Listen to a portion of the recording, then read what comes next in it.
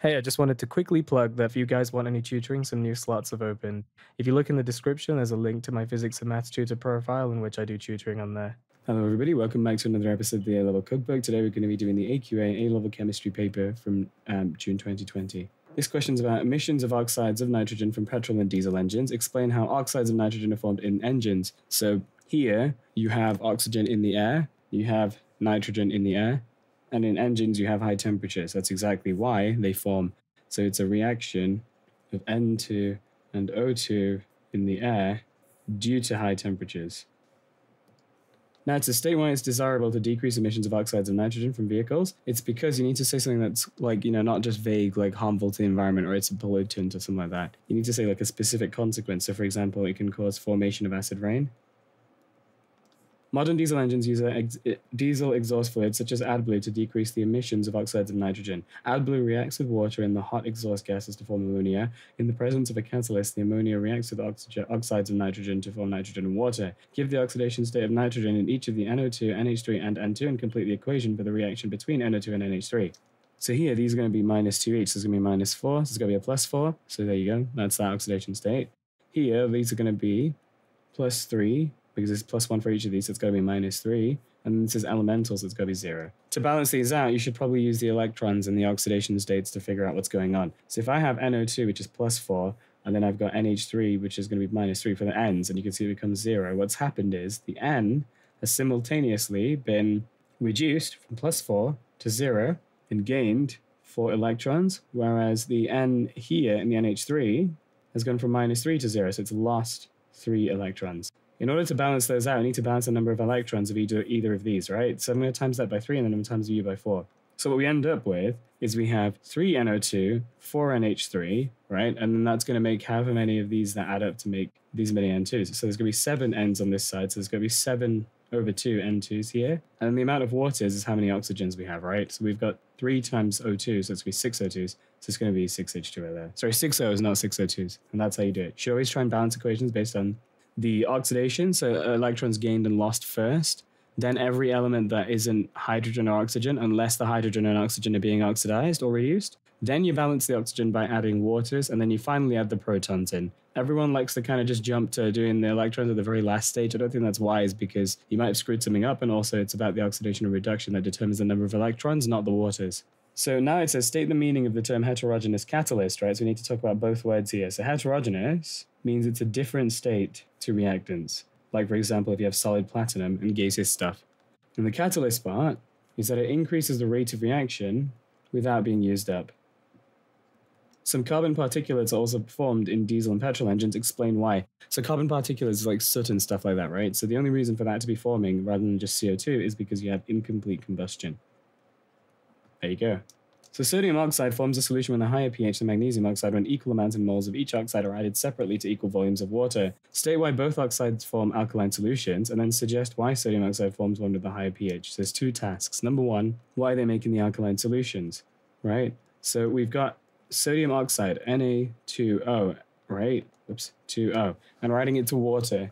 The thing that you're going to be making is you're going to be making hydroxide ions. So the alkaline solutions is because OH minus ions are produced. That's what gives, alkalinity to a solution. So are produced. And then it says, suggest why sodium oxide forms a solution with a higher pH than that of magnesium oxide. So remember that what we're really comparing is NaOH versus MgOH2. Now in group 2, the hydroxides get more soluble as you go down the group, whereas the sulfates get less soluble. This is at the top of near the top of the group. So this is not going to be soluble, this OH. So as a result, this is more alkaline because it just dissociates more, it dissolves more, right? Which means you're going to get more OH minus ions. Because remember that when you dissolve NaOH, you're actually making it become Na plus aqueous and OH minus aqueous. More of these means more alkaline. So you would say that NaOH is more soluble than MgOH2.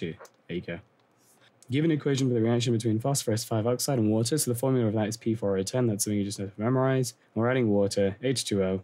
We're going to make phosphoric acid. So always write down what you know first immediately, and then you can balance everything out, right? So we know we're going to make H3PO4. So if we have 4 of these P's here, we're going to have 4 here. So that's going to be 4 of that, right? And then if we have 4 times 3, that's 12 H's and 16 O's. If I put a 6 here, that's 12 H's, that's 6 O's, and we got 10 O's there, so it balances out. There you go. So in the contact process, sulfur 4 oxide is converted into sulfur 6 oxide using vanadium 5 oxide as a catalyst. Give two equations to show how this vanadium 5 oxide acts as a catalyst. So what we do is you write down what you know first, right? So we know that this is going to be sulfur 4 oxide. So we know that it's going to be, well, the vanadium 5 is going to be V2O5 because that's going to be minus 10, right? And if there's going to be 5, the oxidation state of vanadium is plus 5. That's going to be 2 lots of plus 5. Right, so we know it's that. And we know it's going to be sulfur 4 oxide. So it's SO, and these are each minus 2. So if we're going to make it plus 4 here, it's going to be SO2. So then it's going to be that V2O5 plus SO2 makes, well, sulfur 6 oxide is going to be SO. Each one of these is minus 2, right? If it's plus 6, we're going to need 3 of those. So SO3, right? So then whatever's left over is probably going to be this losing an oxygen. So it's going to be V2O4. And that adds up because can you see how that's minus 10? That's plus 5. Now this has become minus 8, right? So that's going to be plus 4. So this has been reduced. That's been oxidized. Fine. But remember, it says explain how it shows, so give two equations to show that this acts as a catalyst. So what happens is this V2O4 reacts with something to eventually become, again, V2O5. All you're doing is you're upping the oxygen by 1, so you could just add a half O2. There you go. Explain why complexes formed from transition metal ions are colored. So transition metal ions, right? What happens is you've got your d orbitals chilling here, right? So 1, 2, 3, 4, 5. What happens is the moment a ligand binds to that transition metal, it splits into these like that, where one of them is at a higher energy. So between these two, there's an energy gap, right? Now, electrons can only move up and down the energy gap, as in become excited or not excited, if they get the right amount of energy, which is provided to it by light. If the right wavelength of light is absorbed, the electrons get gassed and they're like, woohoo, and they move up, right? Now, what that means is that forms the color. The reason being is because, for example, if you look at a green object, right, there's your eyes. The light that's coming back to your eye is green, so it's been reflected. Whereas if we shine white light on it, white light is all light, right? As in white light is all the colors mixed together, and black light is none. So if we're shining white light on this and reflecting green, it means it's absorbing all of the spectrum except green, right? And if I have a black object, it's absorbing the entirety of the light and there's no light being reflected. So the reason we see colored ions is because those electrons are absorbing specific wavelengths of light. So then everything that isn't absorbed is what's being reflected back at us. So it's not that the electrons are emitting them or anything like that. It's that they're just not absorbing certain ones. And that's why we see that, because of this split. If they don't have that split, then it means they can't absorb those wavelengths of light and move up and down. So then that's what the answer is here. So d orbital electrons absorb specific wavelengths of light, or you could say frequencies, and the remaining wavelengths, so obviously you'd write the whole thing, I'm just being lazy, are reflected. When the electrons absorb the light, they're excited to a higher energy level. There you go. So the ion content of iron tablets can be determined by colorimetry. So dissolve a tablet in sulfuric acid, oxidize all of them to Fe3+, convert the Fe3+ into an aqueous, into a complex that absorbs light to this wavelength, make the solution up to 250 centimeters cubed, measure the absorbance of light at 490 nanometers with the colorimeter, and then use a calibration graph to find the concentration of the iron 3 complex. So now it says calculate the energy in joules gained by each excited electron and the absorption at that wavelength. The speed of light's here, and then they've given you the Planck constant. So E equals HF, which is equal to HC over lambda, right? So that's going to equal 6.63 times 10 to the minus 34 times 3 times 10 to the 8 all over lambda, but it has to be in meters, and that's in nanometers. It's going to be 490 times 10 to the minus 9. If we do that, we end up getting 4.06 times 10 to the minus 19 joules. There you go. Now it says, describe how a calibration graph is produced and used to find the concentration in the iron 3 complex. So whenever you make a calibration curve, what you're doing is you're putting concentration here, and you're putting like absorbance or whatever here, right? What you do is you record known concentrations, I don't know, 0, 2, 4, 6, 8, 10, and then you make a curve, whatever it may look like, and then you can read off of that to find out what mysterious one is. So it's literally just writing that into words. So if we do that, we end up saying, measure absorbances of known concentrations. And what you do is you plot a graph of absorbance against concentration. And then what you do is to, again, find the concentration of this mysterious thing, you would just read off the graph to get the concentration of the unknown, you know, the test substance or the test complex. There you go. So the concentration of iron in this solution is that. Calculate the mass in milligrams of the iron in the tablet used to make 250 centimeters cubed of solution. So here, they've told you the concentration is that, so we can work out the moles of this Fe3+ by doing concentration times volume. So 4.66 times 10 to the minus 3 times 250 over 1,000. If we do that, we end up getting 0.001165 moles, right? Now, that's all come from the tablet at the start. Dissolve a tablet in this acid, blah, blah, blah, and eventually gets into this 250 centimeter cube. So that means all of this is the moles of iron. So then what you could do is you could just work out the mass of the Fe3 plus by doing this answer, 0.001165 times the MR of iron, which is 55.8. If you do that, you get 0.0650 grams. But the question wants in milligrams, so all you do is you times by 1,000, which is 65 milligrams. There you go.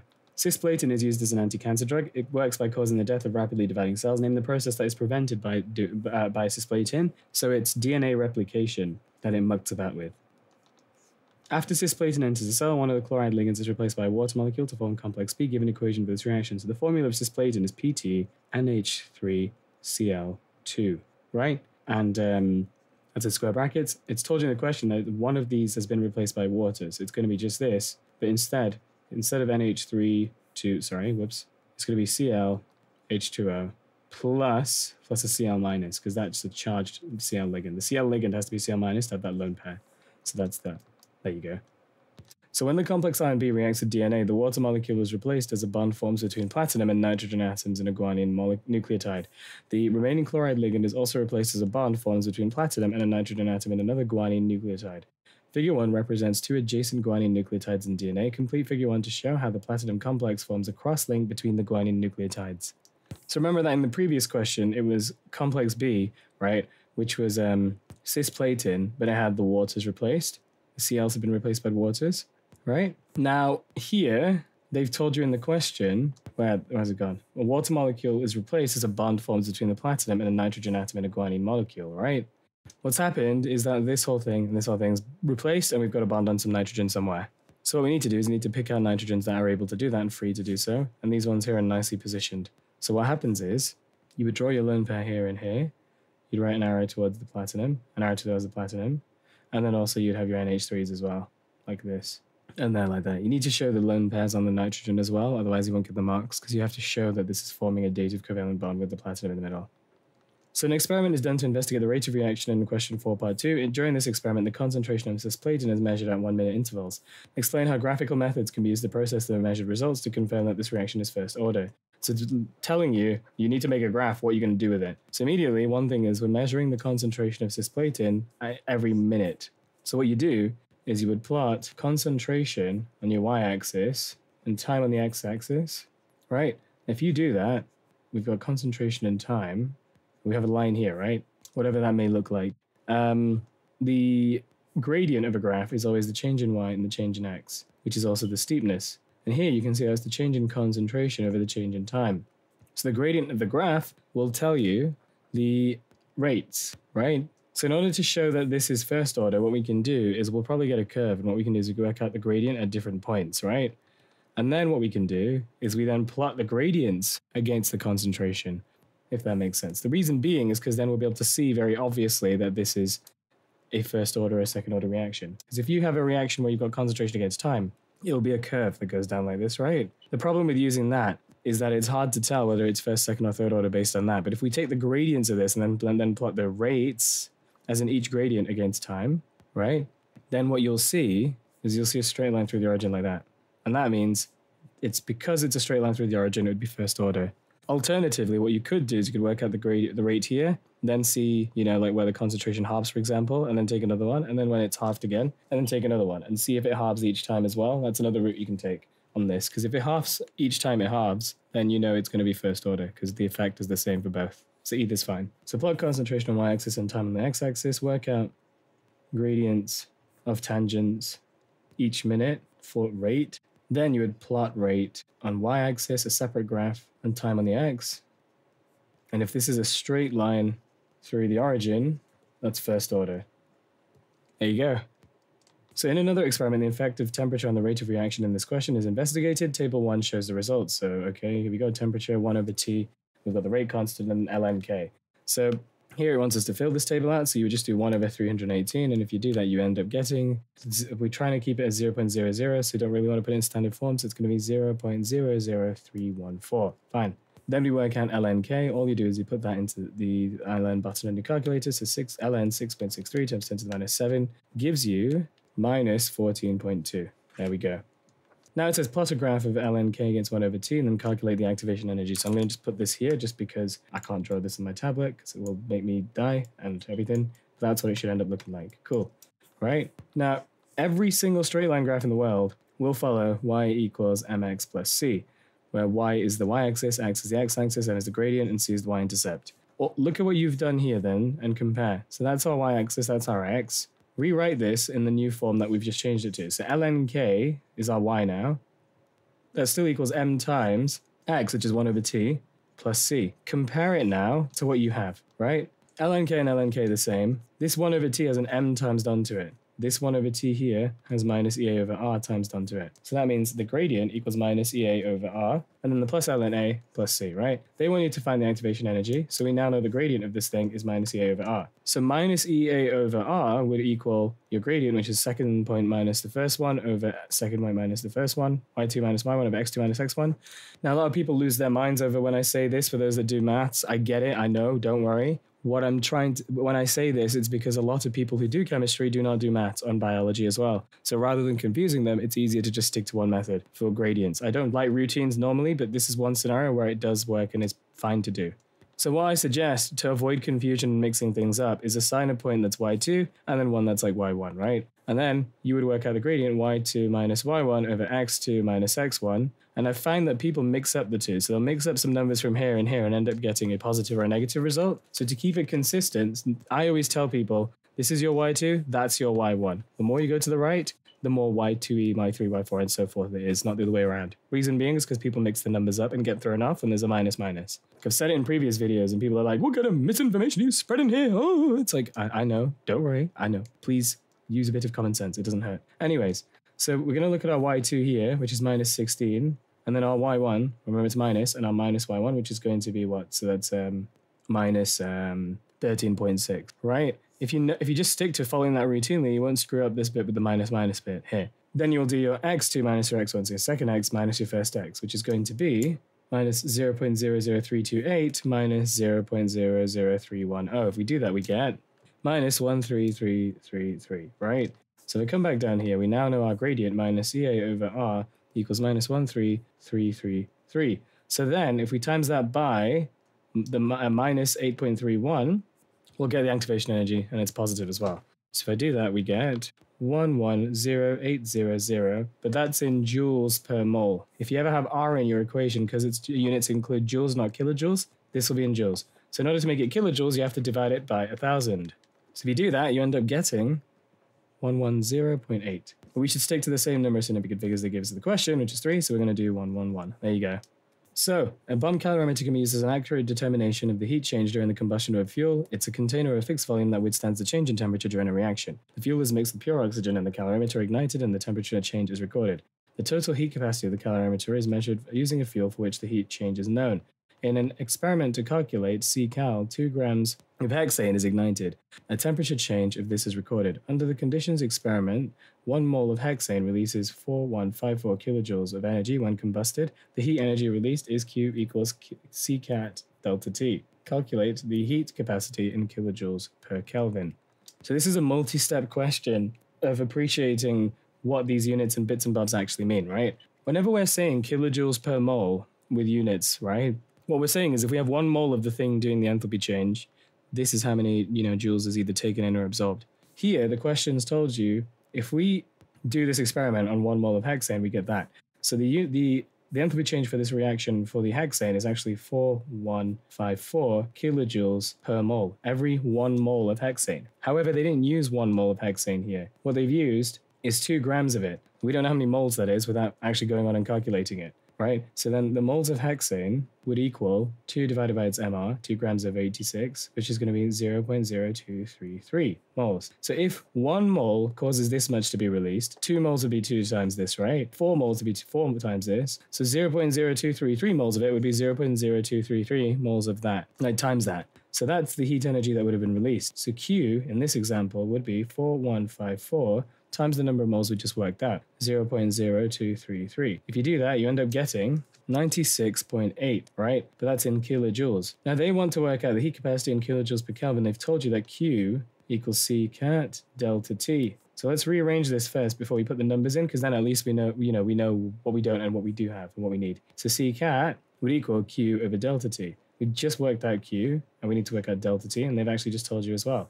So then, in that case, it would be what we just worked out, the 96.8 divided by delta T, which was 12.4, and you end up getting 7.81 there. Now it says when the experiment is repeated with 2 grams of octane, the temperature change recording is this. Calculate the heat change in kilojoules per mole for octane in this combustion reaction. If you are unable to get a value of CCAT, then use this here. So if we use the formula for the CCAT thing again, it was Q equals CCAT delta T. So Q equals CCAT delta T, right? And we just got our CCAT from before, which is 7.81 times delta T, which in this case they've told you is 12.2. If we do that, we get 95.282 kilojoules, right? It's in kilojoules per Kelvin, but we just times it by temperature changes in Kelvin. So that's kilojoules done, right? But we're not finished because we don't know how many moles actually led to this. This answer wants it in kilojoules for every 1 mole of this thing. 1 mole causes this energy change or heat change. We don't know how many moles of octane we used as of now, but we can figure it out by just working it out by doing moles of this octane equals its mass 2 over its MR 114, which tells us that the moles of this is 0.0175 moles. So then this many moles led to this heat change. If we want to know how many 1 mole did, we're going to divide this by this. If we do that, we get 5445, right? 5445. The reason the number differs from what the mark scheme would say is because we've done it with the previous answers question, which I got 7.81 with, if we have a look from before. That's why. Because if I'd use the mark scheme one of 7.79, for example, then it would be 5430. And then if I use this exact number as a fraction, you would end up getting 5417. So it's just because I've rounded it, it's gone up and also combined with the previous bit here. When you're doing your working out, it's always good to try and keep as many decimal places as possible. I'm just being lazy, I'm going to be completely honest. But, if we keep it exact, then you'll get like the more exact answer. So now it says, state why the heat change calculated from this bomb calorimeter experiment is not an enthalpy change. So if we have a look, is there anything that gives it away what might be going on? So it's a calorimeter, it's a contained fixed volume that withstands its change in pressure during the reaction. So an enthalpy change is the amount of heat energy that's been either emitted or absorbed or like put out or taken in, right? At a constant pressure. So we're able to figure out whether the heat energy has been put out or taken in. That's fine. But what about the pressure bit? So if we have a look back at the text, let's see if there's anything that gives away any problems with pressure. So it can work out the accurate determination of heat change. So that gives us part of that enthalpy definition. Right? But a bomb calorimeter is a container of fixed volume that withstands a change in pressure. So it's told you that there's a change in pressure. So by default, it cannot measure an enthalpy change because the pressure is not constant. Enthalpy changes can only work if you have a consistent and constant pressure, and that's it. So there you go. So pressure is not constant. There you go.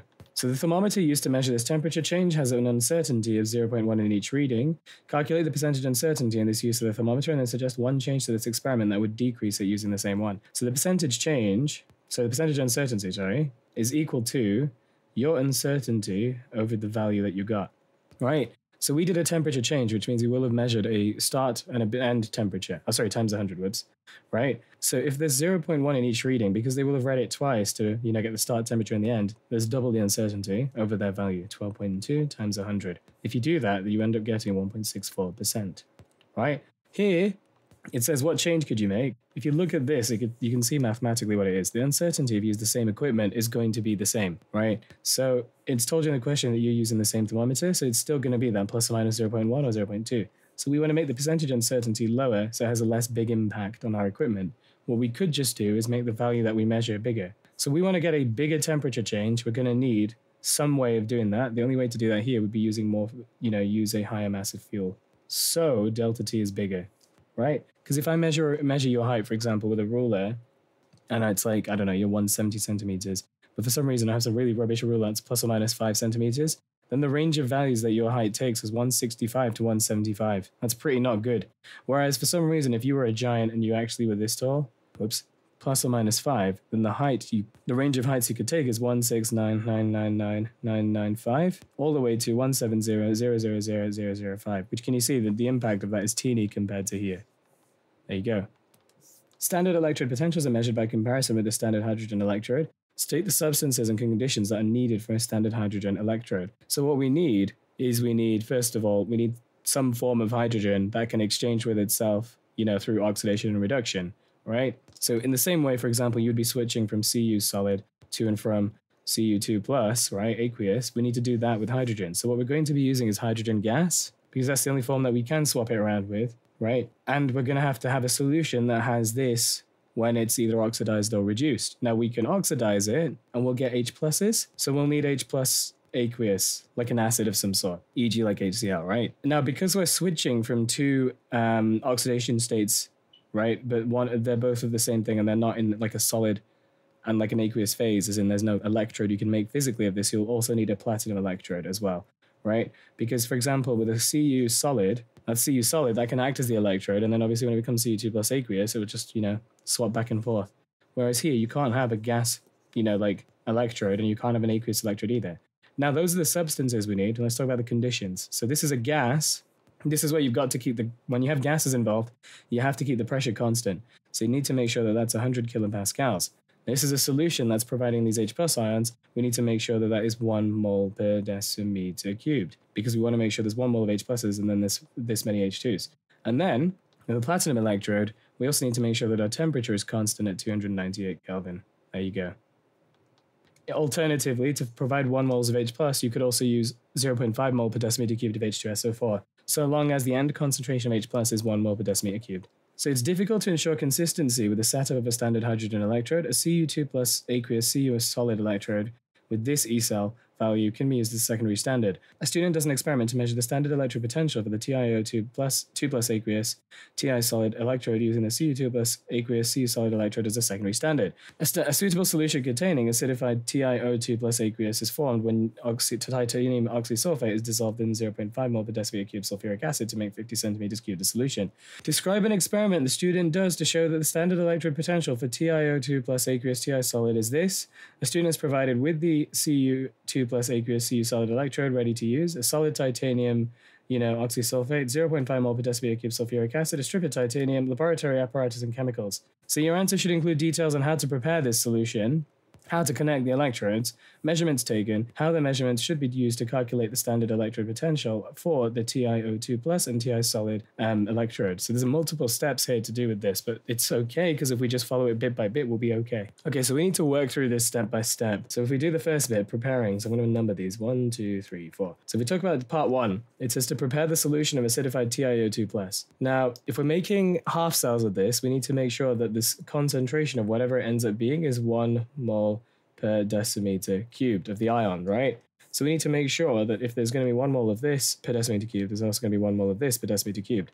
We need to figure out what the volume of this has to be in this scenario, or at least the moles, and we can try and figure out the volume.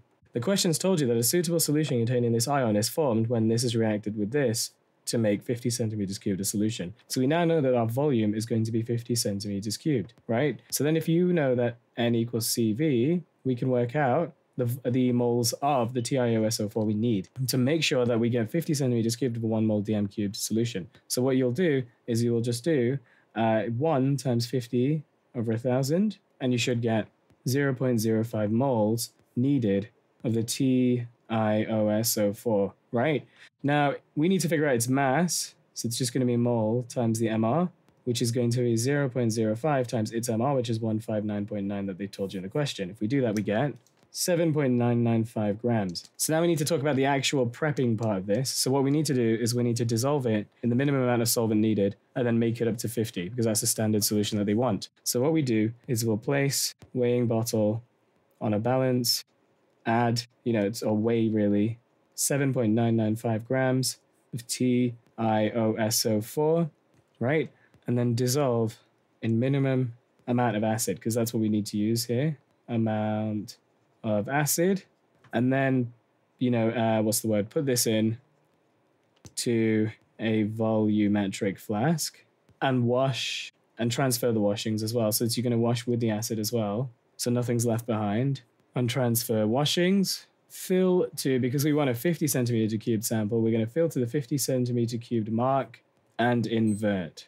Now we have our standard solution. That bit's done, step 1, right? Cool. We don't need to do the sort of weighing the bottle before and after thing in this circumstance because you can just, you're not losing anything behind. You're actually taking it all out if you wash it and put it in there like that. Cool. Now it says how to connect the electrodes. So what we now need to do is we need to set up what we got going on here. So you can just draw this diagrammatically and explain it. So here's one electrode, here's your other one chilling. Well, one half cell, sorry, and the other one. Here's the solution. Here's an electrode. There's a circuit. We're going to have a voltmeter here, and then we're going to have another electrode here. Cool. What we need to do is we need to show that we're, how we're doing this. So because we're going between titanium solid to titanium, TiO2 plus, you can have a titanium solid here. You can have TiO2 plus aqueous, and remember that's 1 mole Dm minus 3. And then the other one that we're going to be using is Cu solid, and then Cu2 plus aqueous, which is again 1 mole Dm minus 3. Remember that we've got our voltmeter here, and then we also need to make sure we have a salt bridge connected to them as well. So a salt bridge. So we've got our salt bridge connected and all of that kind of stuff going on. Now what we need to do is we need to talk about the measurements we would take. So for part 3, if I just write it here instead. So for part 3, what you would do is you would record the voltage of the cell, because that will tell you the potential difference of this whole unit here. In the question, they've told you what? They've told you that this electrode has this, right? Now here, it's trying to say, describe how you can do this to show that this is this, right? So we need to work out what this cell should really show, if that makes sense. So what we need to do is we know that E cell equals E reduced minus E oxidized, right? Now here, it's told you to show that this electrode would be this, which can you see is that's going to be reduced because that's more positive and the other one's more negative. So in theory, that would be reduced to 0.34 minus what's being oxidized, which is 0.88, right? Which should give you plus 1.22 volts. So you're explaining how if you got this, you would then go backwards, if that makes sense. So then you would say the voltage, the reading should be plus 1.22 volts.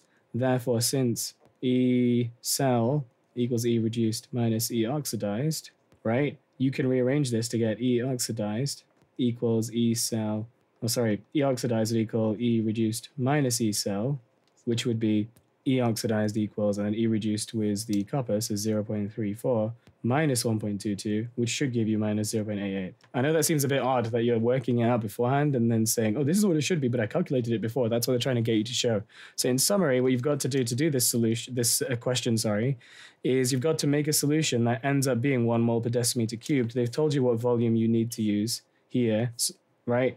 That's not got anything to do with the other bit. The reason it's 0.5 mole per decimeter cubed sulfuric acid is because that's H2SO4, and that's to make sure the H plus is just 1 mole, right? The key thing here is that you're trying to make a 1 mole decimeter cube solution of this eventually. So that's going to be a concentration. This is going to be a volume because they've told you it has to be 50. Then you've got to set up the actual electrodes there. And then you need to show what, obviously we don't have the actual answer. That's why we had to go and kind of awkwardly work it out and then go backwards. But you would say, here's what I measure. Here's what it should show. Then I can rearrange this to find out what the TiO2 plus titanium electrode essentially is. That's kind of how you have to go about doing this. It's a really awkward question. I do appreciate that. But if you just follow those steps bit by bit, you could at least secure the bag and most of it like that. Now it says, give the half equation for this electrode reaction in this electrode in acidic conditions. So here they've told you in the question that we're starting with TiO2 plus aqueous, and we are becoming Ti solid, right? Now, a lot of people love to just go and say, okay, I'm going to do everything else but the electrons. I'm going to leave those to the end. I don't think that's the wisest idea because you screw things up. I'd say do the electrons first, then balance everything else that isn't hydrogen and oxygen, unless they're also in the oxidizing and reducing parts, right? And then balance the oxygens with water, and then finally add your H pluses. So here, this is 2 plus overall. We've got TiO, right? So that's going to be minus 2. So this oxidation state of titanium has to be plus 4. Now, if you look here, plus 4 to 0. So it's been reduced. That means it must have gained electrons. Reduction is gaining. So immediately we can tell that that means we have 4 electrons on this side. Now, we need to balance the rest out. So titanium is balanced, O is not balanced. So to fix that, we add an H2O here, right? But now we have more H's on this side than we do here. So what we need to do is we need to add 2 H pluses here like that. There we go. And then if you check the charges, 2 plus 2 makes 4, minus 4 is nothing, and then here is nothing. So that's why you should really do it like that rather than just going and trying everything else before the electrons. a lot of people struggled with actually balancing that equation. I think it's, to be honest, from what I've seen from when I'm teaching, is people dive to doing everything else but the electrons last. The electrons will tell you how much of each, thing, reducing or oxidizing thing you need. Before you figure that part out, you really can't do anything else, to be honest. So table 2 shows some electrode potential data. Use the table 2 to explain why copper does not react with most acids but does with nitric acid and give an equation. So it says give an equation for the reaction between copper and nitric acid. So that doesn't mean it's going to be Cu2 plus like off the bat. You need to go and look at specifically what it says. If it's copper, then it's Cu solid. It would say Cu2 plus or copper 2 ions. This is copper. So we need to think about why this would not react with most acids but will with nitric acid. So if I just clean out this mess here that we made. If it's going to react with an acid, it is going to act as our base, which means this is going to act, it's going to have an H+, right? Now, electrode reactions, when they are reacting, they have to be either feasible or not feasible, right? So if we show that we have Cu solid and NO3 minus, and technically H plus as well, but the NO3 minus, right? Your E cell would equal the reduced, E reduced minus E ox, which would be the reduced, which is going to be 0.96 minus 0.34. If you do that, you end up getting 0.62 volts. That's positive, therefore feasible. So then if we look at copper reacting with another one, again, we have to start with Cu solid, and it's reacting with an acid. So if it's going this way, the other one's got to be going that way anyway. And also, if you combine the equations, you're showing Cu plus is acting with, Cu solid is acting with that too, reacting with that. So that fits the bill. For the Cu solid and 2H plus, the E cell would equal, so what's getting reduced and oxidized? So it's going to be, that's got to be oxidized here, and that one's going to be reduced. So if we do that, it's going to be 0 minus the oxidized, minus 0.34, which is minus 0.34. And that's negative, therefore it's not feasible. That's what they're getting at here. So when you're talking about reactions happening and not happening with electrode potentials and stuff like that, it's to do with feasibility, really. You can use that as an explanation here. Or alternatively, you could go ahead and say things like, one's more of a power reducing agent, one's less powerful of a reducing agent as well. So when heated, a sample of potassium chloride produces this much oxygen heated at 298 kelvins and 110 kilopascals. What is the amount of moles of potassium chloride that has decomposed? So we need to do this step by step. Here, they've told you what R is as well. So PV equals nRT, and we're looking for the amount of moles that was decomposed, right? So N equals PV over RT. So we need to look at the information that we've been given. So we've been given the volume, we've been given the temperature, and we've been given the pressure here for what gas? For the oxygen. Right, so the moles would be the pressure, so it has to be in base units. You can't do 110, it has to be one. It'd be 110,000 pascals, PV, right, times V, which is going to be 67.2, but we're going from centimeters cubed, it has to be in meters cubed. So it's going to be divided by a million, so times 10 to the minus 6, all divided by R, which is 8.31, times the temperature, which is 298 Kelvin. If we do that, we get 2.985 times 10 to the minus 3, but we're not done because if we have a look, that's in a 3:2 ratio here. So in order to figure out how much there is of the KClO, because that's what they want us to do, you're going to do your answer. What you're going to do, you're going to divide it by 3 times by 2. So divided by 3 times by 2, or you could do times 2/3. If we do that, we get 1.99 times 10 to the minus 3, which is B. There you go. So next, it says which has a bond angle of 109.5. So to me, that is tetrahedral, and that means you're going to have 4 bonding, 0 lone pairs. That's what you go in for. So now you've got to look for anything that has that, where it's all 4 bonding lone pair, 0 lone pairs, and immediately diamond, because diamond is macromolecular, and there's 4 bonds around each carbon. You can quickly work out the shapes of everything else as well. So N, H, H, it would have been, there's a lone pair there, and then an extra one there, but it's NH2 minus, there's an extra here. So can you see how you've got 2 bonding, 2 lone, so that's not that. And then over the NH3 as well, for example, here, that's got 1, 2, 3 bonding, 1 lone. So immediately, it's just got to be A. The definition says it's where you're making 1 mole of a substance from its elements in their standard state. So the first thing I'm going to do is see if any of those don't fit the bill, because I know I have to make 1 mole. Unfortunately, annoyingly, all of those all make 1 mole, so I can't cancel anything out. The next thing, though, is to look at where the definition says from its elements in their standard states. So I know we're making it from silver, which is a solid, so I'm going to go look for where I can knock everything else out that isn't. That's gaseous. Silver doesn't exist as a gas, and it doesn't exist as a gas ion either, and it doesn't exist aqueous either. So immediately, just by doing that, it's B. And iodine exists as a solid at standard states as well, in standard conditions, so there you go. Now we got some bond enthalpies, and it says, what's the enthalpy change of this reaction in kilojoules per mole? So immediately, rather than doing all this bonds made, bonds broken BS, I just look at it and think, well, here, bond enthalpy means you're breaking 1 mole of a specific bond into atoms. So I quickly sketch a Hess's law cycle, atoms, right? Here, the definition says it's 1 mole of bonds to atoms. This is going to be bonded stuff with all those moles of bonds. It's going to be broken into atoms, enthalpied into atoms, bond enthalpied into atoms, and bond enthalpied into atoms. So if I have CH4, I know I'm going to have 4 CH bonds here. So that means I'm going to have 4 lots of 412 here. Now, if I have O2, I've got one of those, but there's 2 of them, right? So it's going to be 2 lots of 496.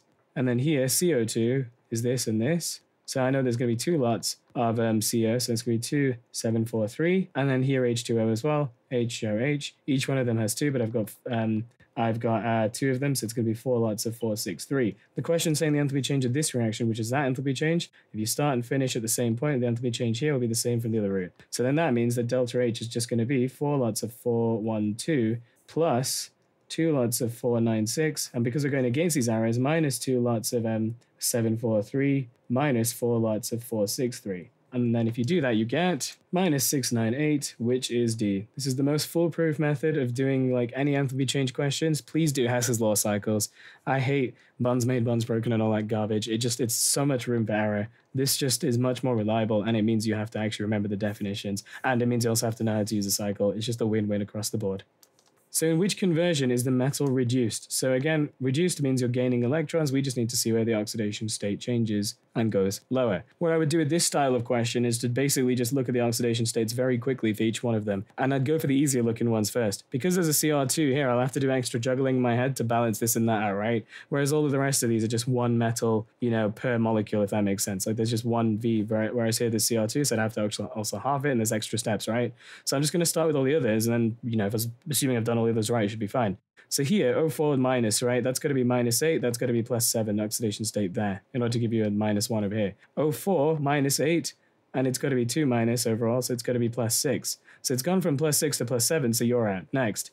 Here, there's minus 2 overall. Each one of them is minus 2, so it's going to be minus 6 for this. So that means the oxidation state of this has to be plus 4 in order to give this.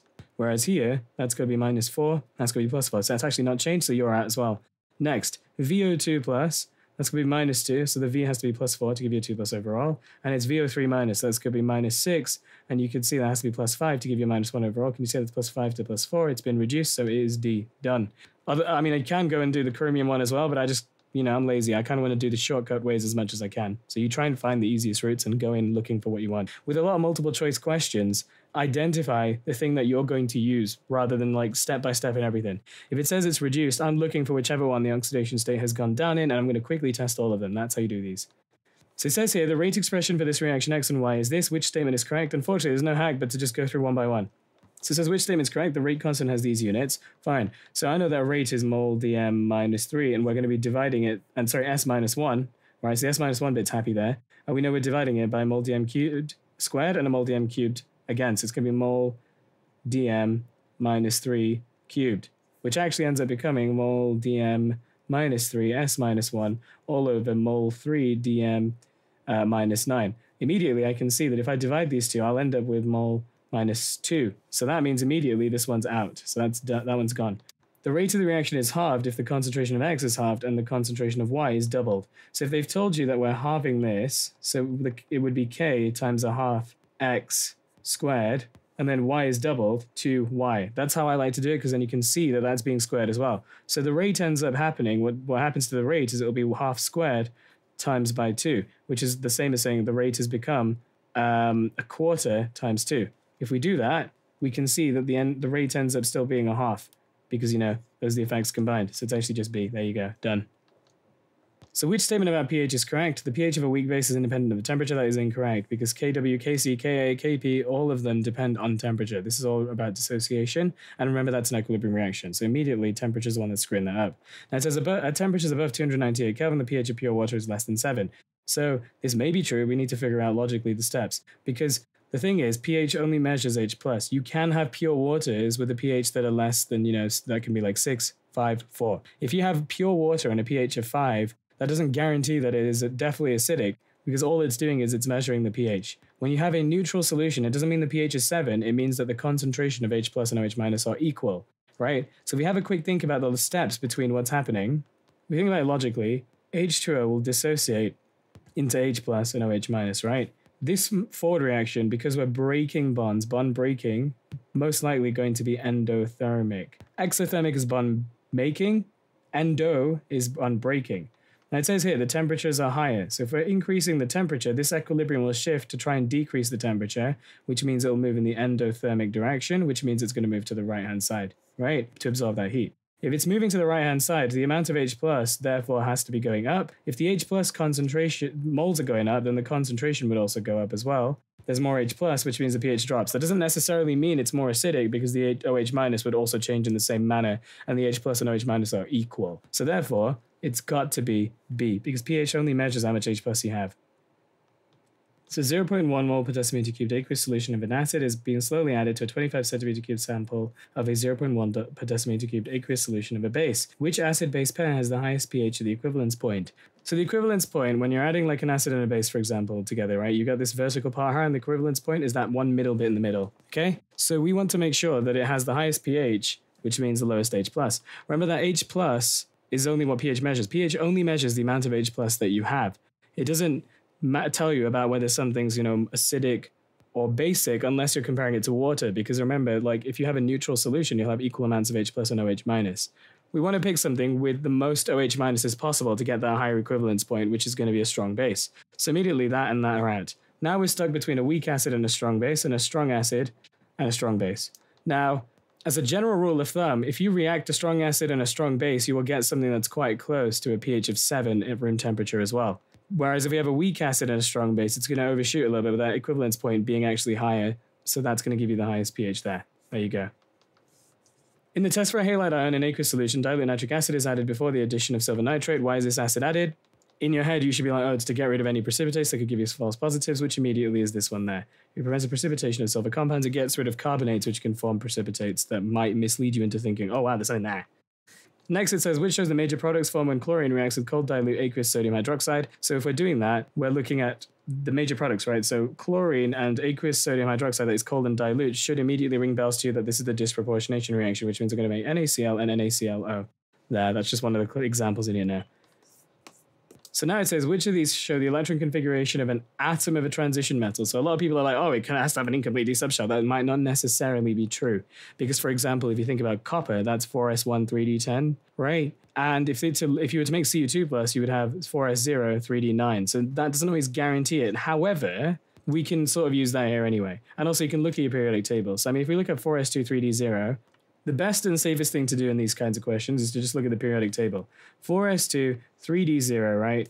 So the idea is that's period 1, 2, 3, 4, 5, 6, right? And these are your groups. So if it's in the S block, which is here, and it's in period 4. So that's period 1, 2, 3, 4. So it's 4s2, 3d0, that's calcium, so you're out. Next it says 4s2, 3d8. So we're in the period 4, which is this entire column here. But remember, these are all 3Ds because they're transition metals, right? So 3D 1, 2, 3, 4. Well, that would actually be 5, actually, because remember, chromium acts funny. So 5, 5, 6, 7, 8, 9. Well, that was 10, remember, because that one acts funny as well. 10. So in that case, nickel was what was picked up, which means 17 has to be B. Just be careful. Although that incomplete D-subshell thing would work here, sometimes it wouldn't necessarily. You have to be careful because although the incomplete D-subshell stuff works here, not all transition metals have an incomplete D-subshell. That one doesn't because that's not copper. Copper here would have been 3d9, but it prefers to actually be 4s1 3d10, sorry. Can you see how that's a complete D-subshell? So the question may have tricked you in that sense. It has come up a couple times in other exam board papers. So that's why I just say safe is better, so just quickly periodic table it. Which will not act as a ligand in the formation of a complex ion. So what do you have to do to be a ligand? To be a ligand, you need to donate a lone pair of electrons to form a dative covalent bond. Whatever of these cannot do that will be the ligand, and immediately that's A. It cannot. Next it says, which shows the correct oxidation state of coordination number of cobalt in CO, NH3, 5Cl, Cl2, right? So we need to break this down into chunks. If we have a look, that's Cl2, right?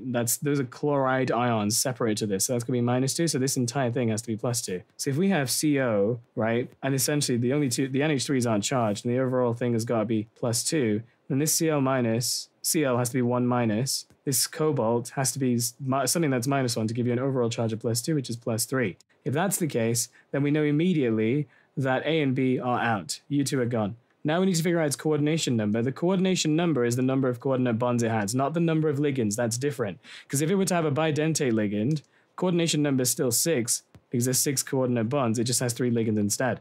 So what we're doing here is we're looking for how many dative covalent bonds it has. It has 5 from the NH3s and 1 from a Cl-, so that means it's 6, so it's D. There you go. So which statement is not correct? So CuCl42- is square planar. That is incorrect. It's tetrahedral. The only ones that are square planar are things like, for example, a cisplatin and transplatin. So that's out. And the CuCl4- is a tetrahedral thing. So immediately that one's 1. But we can check the others as well. So NH4+ is tetrahedral. Well, it has 4 bonding, 1, 2, 3, and then 4. You can treat that as if that's another bonding pair. So it's got 4 bonding pairs, 0 lone pairs. So that is tetrahedral. This is octahedral. Well, it's got 6 coordinate bonds. Even though these are bidentate ligands, there's 3 of them. It's 6 coordinate bonds, so that is correct. And here, that's octahedral as well, because it's got 6 coordinate bonds, so immediately it has to be A. Which compound decolorizes acidified potassium manganate solution? Immediately, what I'm thinking in my head is that this is a transition metal. If it's going to be decolorized, it's not going to have an incomplete D subshell anymore. So the D subshell is either empty or full, right? This may be completely horrendously wrong. Maybe, we'll see, right? So potassium manganate, MnO4-. That's -8, that's +7. So the oxidation state of this is +7. And if we want to decolorize it, we're going to have to make Mn solid, which is 0. All right? So we need to look at any one of these that could possibly react in this to make that happen and become that way. So if we're doing this, we're going from +7 to 0. That means that this is being reduced. So whatever's happening that's reacting with it has to be oxidized, right? So here, that's Al3+. The oxidation states that you know of are just Al3+. It might go to Al2+ in some weird reaction, but it's not as clear cut to me. That's what I'm thinking. Here, that's Cu2+. Now, the only other oxidation state that you guys get taught at is, again, Cu1+, and that's not a transition metal, which would be, obviously not colored. But the problem is if that way became 1+, that's been reduced. But remember, we're looking for something that must be oxidized. Now, if you look at FeSO4, that's 2+. This, Fe2+, you guys know that 2+ and 3+ exist. It could be Fe3+, which means this could be oxidized, right? So that's a possible one that looks good. Here, Fe2SO43, that's going to be 3+, because there's a 2- and there's 3 of them. The only other oxidation state that you guys get taught is, again, 2+, which would be reduced. So by that logic, it's got to be C, right? Now, if we then took it one step further and actually wrote an equation for all of that, I don't think we actually have to do that, to be honest. I think that's in itself enough, so it would be C. So it says here, which compound decolorizes acidified potassium manganate solution? So the logic that I'm using here is that if it's decolorizing, transition metals, remember, form colored complexes. So if we're going to decolorize it, whatever it is no longer a transition metal, so it's not going to be a stable ion with an incomplete D subshell, right?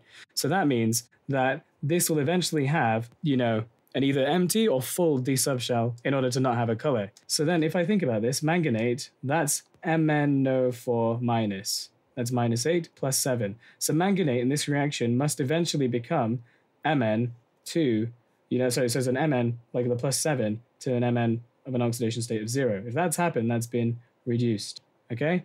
If that's been reduced, something else must be oxidized, because you can't have reduction without the other thing. You can't have reduction without oxidation. You can't have oxidation without reduction.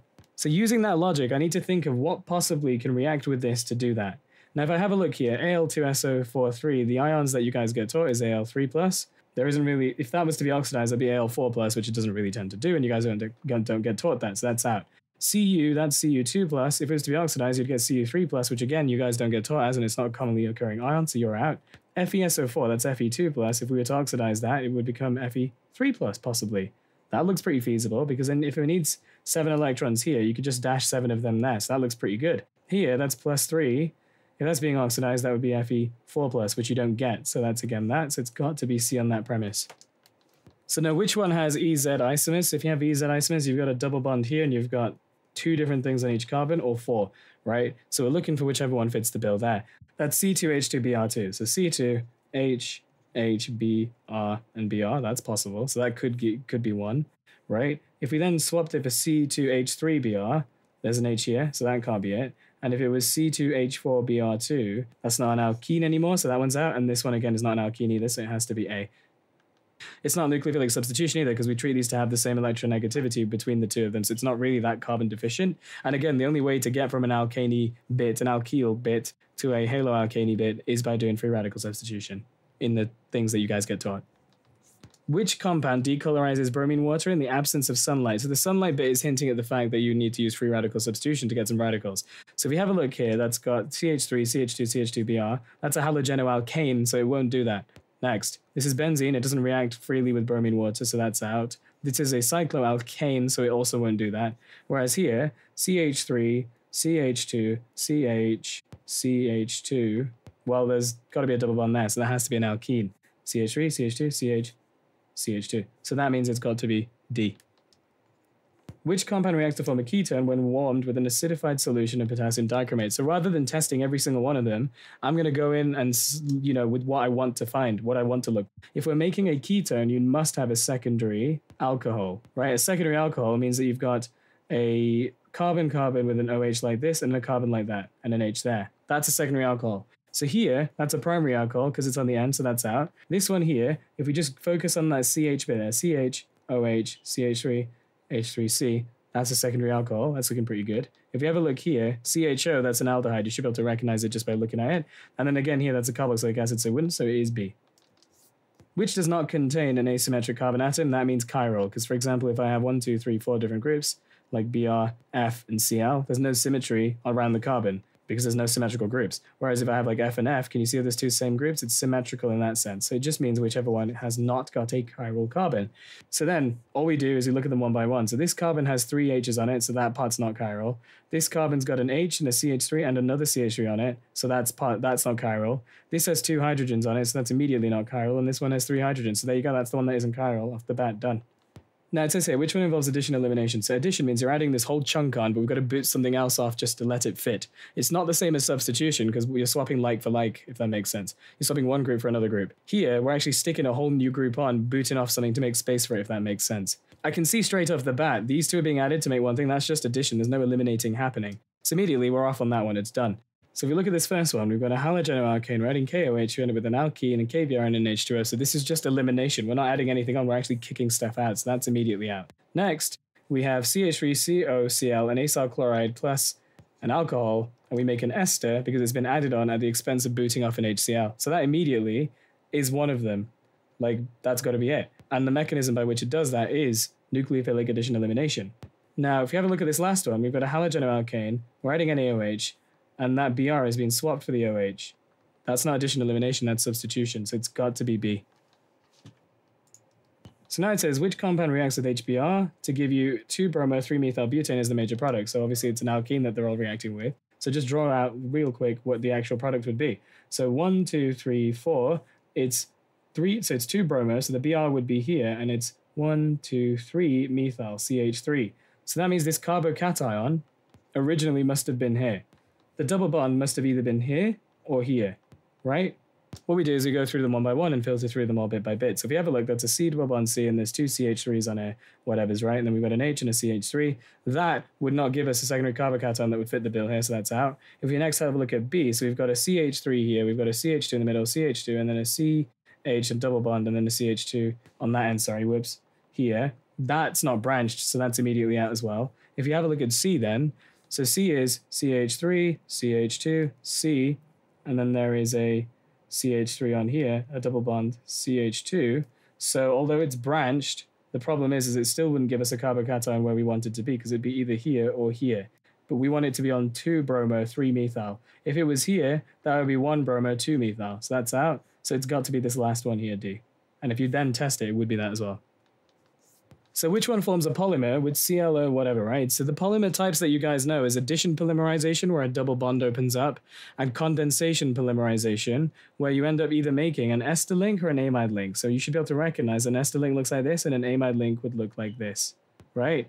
So if we're dealing with this thing here, that is an acyl chloride, C double bond O Cl. A lot of the times in the reactions you guys get taught, you get COOH and an OH, right? And they'll form that ester link. This can behave similarly to a carboxylic acid. So if, for example, if we wanted to make an ester link, you would react a carboxylic acid and an alcohol and you would get the ester link. If you wanted to make an amide link, you would get the carboxylic acid. That's where that double bond O comes from. And the other thing must have been an amine.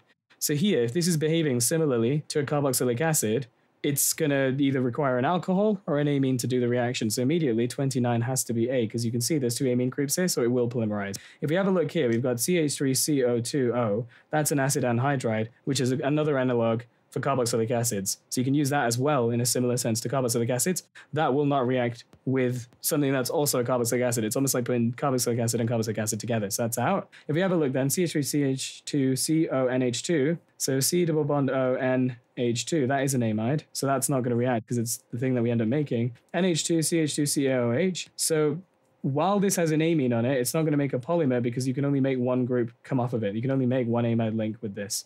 Whereas here, this is a double-ended acyl chloride, so there's both of them, so you can continue making them in a long chain because this is double-ended too, so that's that.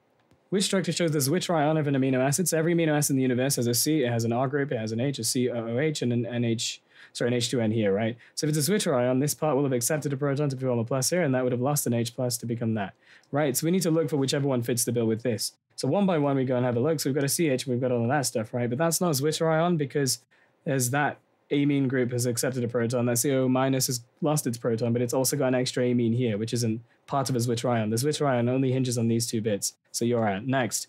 This has accepted the proton, that's lost it, but again, that's also lost a proton. So that's again not a Zwitcher ion because it only hinges on these two. So that's out.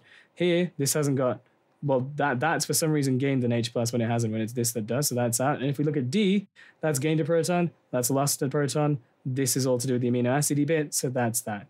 The Zwitcher ion bit only hinges on the amino acid components of it. If you had excessively, you know, like acidic conditions, and that would also accept a proton here, but the key thing about the Zwitcher ion bit is this. It's the pH that lands this part. Now it says, what is the minimum volume in centimeters cubed of 0.02 mole per decimeter cubed KMnO4 solution needed to oxidize this much VO2+. So if we're oxidizing this, the other thing is getting reduced. Now the question's given you the equation conveniently here. If we oxidize, that's getting oxidized, so this must be doing the reducing. If we have 0.01 moles of this, and the question said how much volume of this mysterious thing do we need? This will provide your MnO4 minuses. So the concentration of MnO4 minus that we have is 0.02 mole dm minus 3. We can see that we need 1 for every 5 of these. So that means the moles of the MnO4 minus would be 0.01 divided by 5, right? Which is 0.002 moles. If this is how many moles we need for this reaction to do its job, so V equals N over C, which is going to be 0.002 divided by the concentration, which they gave us, which is going to be 0.02. If we do that, we get a volume of 0.1 decimeters cubed. If we convert that to centimeters cubed, that is 100 centimeters cubed, which is C. There. What is the concentration of NaOH in mole per decimeter cubed that has a pH of this? So we're thinking pH. pH measures H+. The entire thing is that it measures H+, but they've given us Kw, and Kw equals H+ times OH minus, right? So in your head, you're like, huh, what links H+ and OH minus together? Well, this does. And then you should be thinking, what links this to this? And now it all kind of falls together because this is a strong base, which means it will dissociate nearly entirely into Na plus and OH minus, right? So then this concentration must be this concentration, which is also equal to that. So then you would work out OH minus is concentration, which would just be Kw over H plus is concentration. They give you the pH, right? So then this will become, so Kw is 1 times 10 to the minus 14. In order to find the H plus again, you do 10 to the minus the pH, so 10 to the minus 14.3. If you do that, you get 1.995, right? Which is roughly 2. So the answer here is D. And also, you can't have a negative concentration, so I don't know how, like, come on, don't do that. Which compound is formed when phenyl benzene carboxylate is hydrolyzed under acidic conditions? So that's a hefty name, but if you just do it step by step, so it's benzene carboxylate, so C double bond O and O something, but it's got phenyl stuck on it, phenyl something something O8, or oxalate. That's what this is. Now you should be able to spot that that is an ester. So if you're going to hydrolyze under acidic conditions, what you'll end up making is you're going to make a carboxylic acid, again, because it's undoing it, remember? And then you're also going to make an alcohol from this side. HO like that. So what we end up making is which compound is formed when you do that. So it's whichever one of those fits the bill there. So here, C6H5CH2OH has got an extra alkyl group, on it, so that's not at. Here, C6H5CHO, that is benzene with an aldehyde on it, so it's not that. C6H5COCH3, that's a ketone, so that's immediately not it. So D is C6H5COH, it's carboxylic acid, so there you go, it's D. So with titrations, we're messing around with moles, concentrations, and volumes. So it said here that the volume of acid needed from the burette to do this titration was higher. So N equals CV, V equals N over C, right? The moles that you're going to need is going to be the same because it's the same reaction. It's just the concentration must have got, changed. So if they needed a bigger volume of acid, then that must have meant that the concentration of the acid will have dropped. Whichever one of these explains a decrease in the concentration of acid would be that, right? So the conical flask is rinsed with water. Well, that's what the base is in, so that doesn't affect the acid, so that's out. The walls of the conical flask is rinsed with water. Again, that would dilute the base, not the acid, because the acid's in the burette. The pipette was only rinsed with water. Again, that would dilute the base because we're using that to measure the same amount each time to put in the conical flask that we're using. So that's not the burette, that's out. The burette was rinsed only with water. That's where the acid is in. And if there's water in it, that would dilute the acid, which means you'd have to use a bigger volume to actually get the titration going. So it has to be D. There you go. Thank you very much. I hope that helped. Please like, share, and subscribe. You know the drill.